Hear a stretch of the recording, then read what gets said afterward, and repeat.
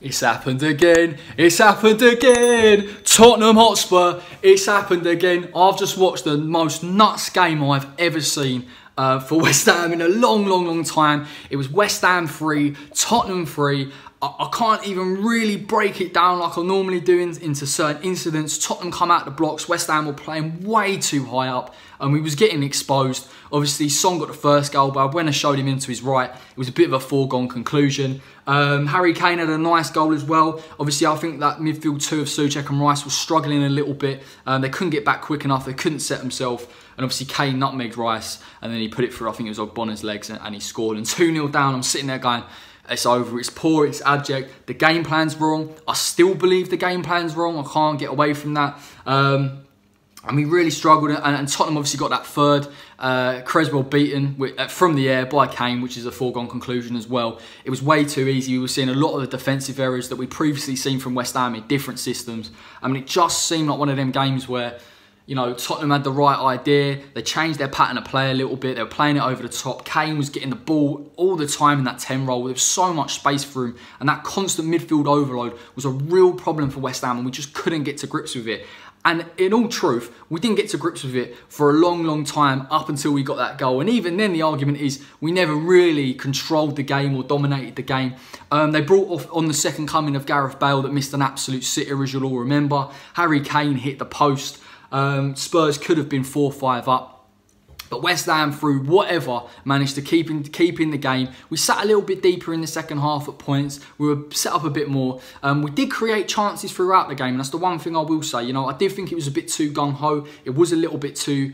at times, we were trying to be way too offensive against the Spurs team that were going to suck up pressure and play over the top.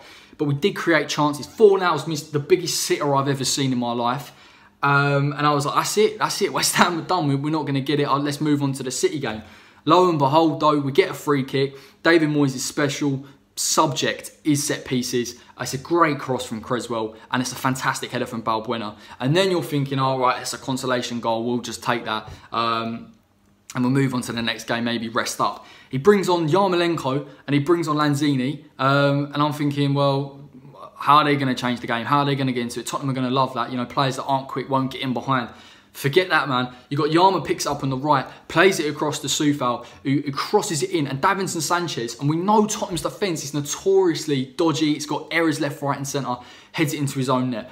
Beautiful. And then I'm thinking, 3-2, can West Ham do it? And it's going on and on and on. And I'm like, that's never going to happen. And then, oh my God, the best goal I have seen. The best goal I have seen. If anyone that's watched this has played football, doing that in a game on the 94th minute with a technique you need for that, and when a player with Manuel Lanzini, that in fairness most of us have written off, didn't think could do it, pulls out one of the goals of the season, comes back to him on the edge, he has space, and he just cuts across it, and he puts it top bins, finished, over. 3-3 at their place, and they thought they'd done it. It was the craziest game of football I've seen in so long. They dominated for 20 minutes, and then West Ham come back in the last 20 and pulled something off that I'm not even convinced is real still. I don't know what happened, and I can't get over it. Listen, there are days for analysing this, you know, and I've said game plans and subs, and we all have it. You cannot analyse this, you know, the way Mourinho set up, the way West Ham set up, the changes, the goals,